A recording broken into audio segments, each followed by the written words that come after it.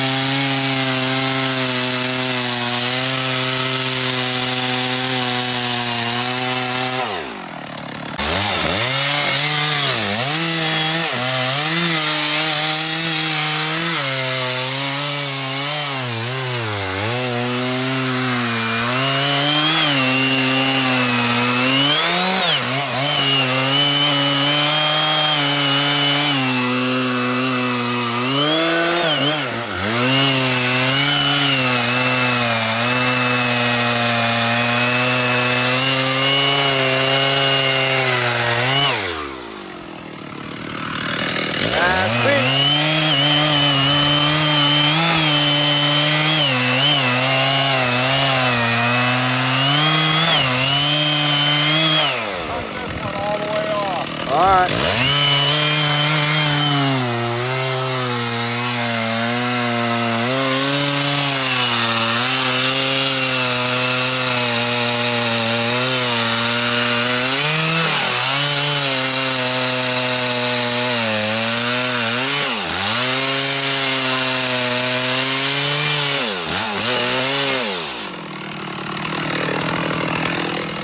Should have put the longer bar on.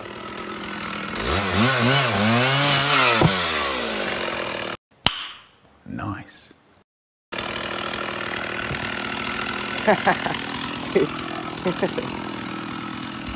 We do pieces like this all the time, but we wanted to show you guys this one because we really don't show us doing a lot of big pieces. We usually show us just doing limbs and stuff.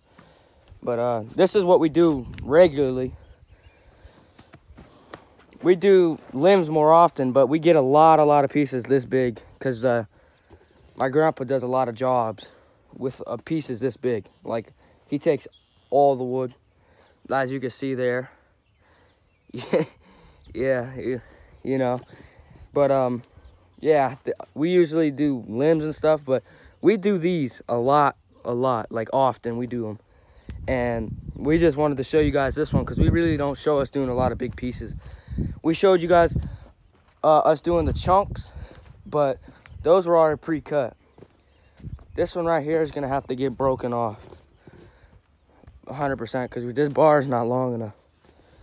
This is, I don't know what size bar this is right offhand, but we got one probably, I don't know, we got one probably a foot bigger maybe, or half a foot. It's pretty, he's coming back here with the can hook right now, and we'll show you it breaking off. I'm gonna have to cut that in half right now. This piece is a little too big to handle. That's why we're cutting it, really.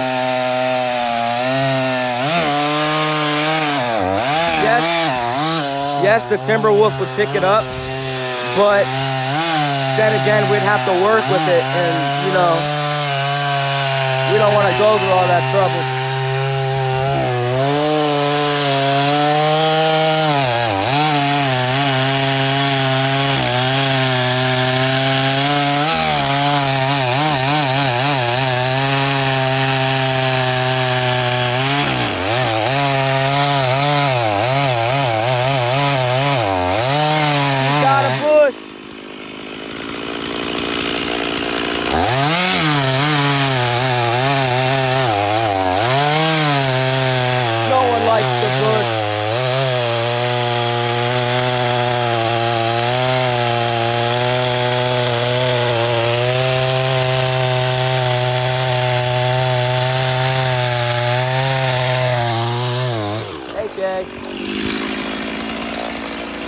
Well, here's the piece. I missed it breaking off. I wish I could have showed you guys, but he'll show you guys this one coming off, I guess.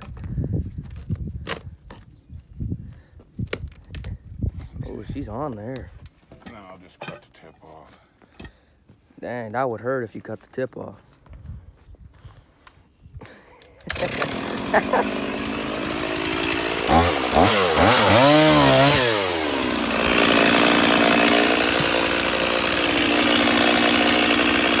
This piece is good, a good piece, but you see that there's just a little bit of rod in there, but it's a really good piece. Like if it didn't have that blue in it, it would be for a saw log. We're gonna end up just splitting these piece by piece. So since we got this piece off right here, we're gonna get this piece, these two pieces, and split them, and then we'll break off another piece.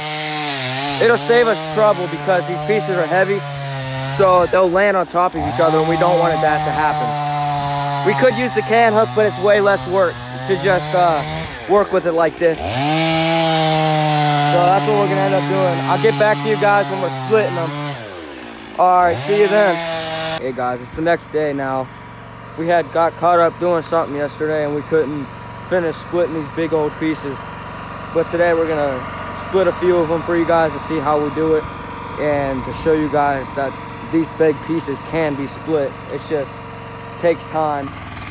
This is all the wood we split yesterday, and I stacked it all.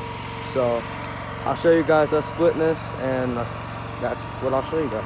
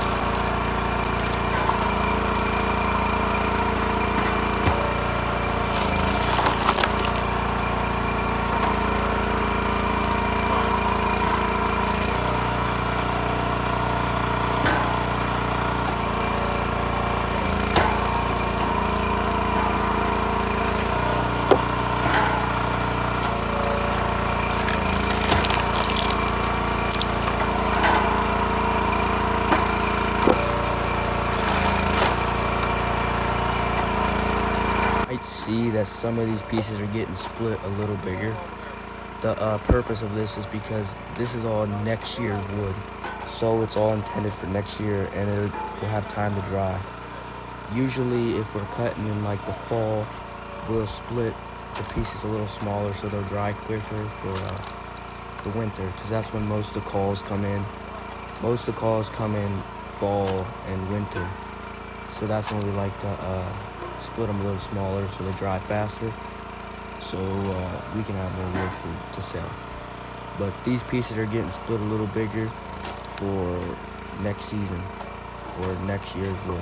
So that's the purpose of why they're getting cut a little bigger.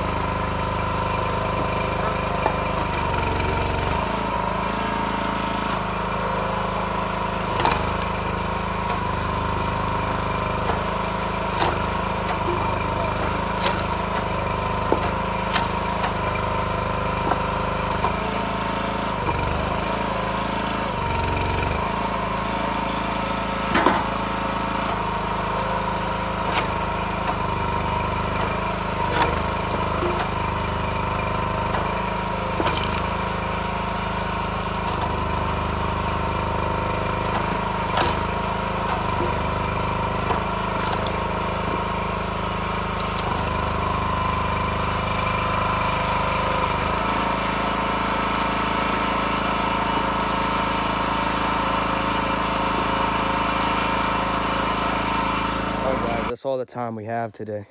We did 3 of these pieces, and I'll do the rest of them tomorrow. We got those 2 right here and here. I'll do those, and let me show you guys all the wood we split out of those 3 pieces.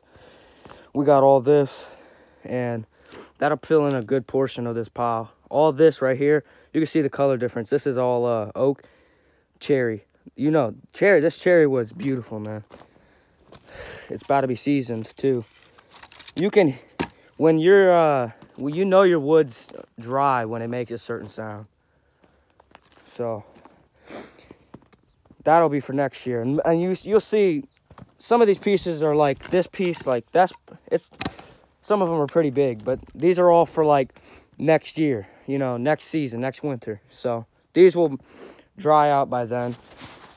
But you don't want to cut super skinny pieces because they'll dry out too fast and you're not going to be able to sell them next year because they'll be rotten, you know. And you want this wood to last until whenever you sell it. Because we don't sell any wet wood. It's all been seasoned and dried. Like this wood right here, this color, perfect. It burned really good. So yeah, that's splitting huge rounds with the TW-5. Those pieces were 3 foot around, and I bet you that piece right there, if it was still connected and we didn't cut it in half yesterday, man, that'd be a hard time, you know. We really wouldn't. I think this thing would pick it up, but you know, it comes down to like you have to work with it, you know. So these round pieces are the best, but you know, that's pretty big to be splitting. But you know, we can get through it. Yeah, we was on a rush today because we have Easter dinner to go to, and we wanted to get a few pieces done and show you guys. I really don't like working under a rush because my grandpa, he like rushes, you know. And you know, you want to take your time working with a machine like this so you don't cut your finger off.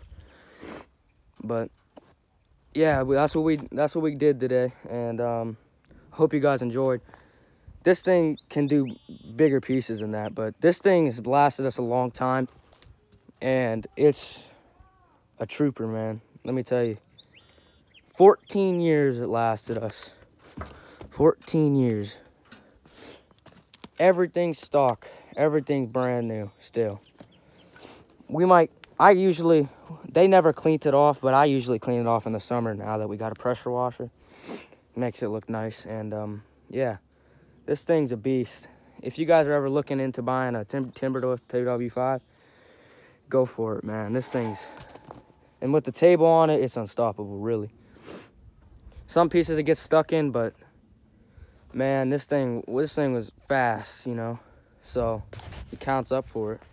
I gotta stack all that sometime this week too, because I'm on my spring break. But yeah, this thing's just a beast, man. And we'll stack that tomorrow, and I guess I'll see you guys next time we film, because that's all I got to say for this thing, and that's all I got to say for what we split and cut up yesterday. All right, guys, I'll see you next weekend or next time I make a video. Peace.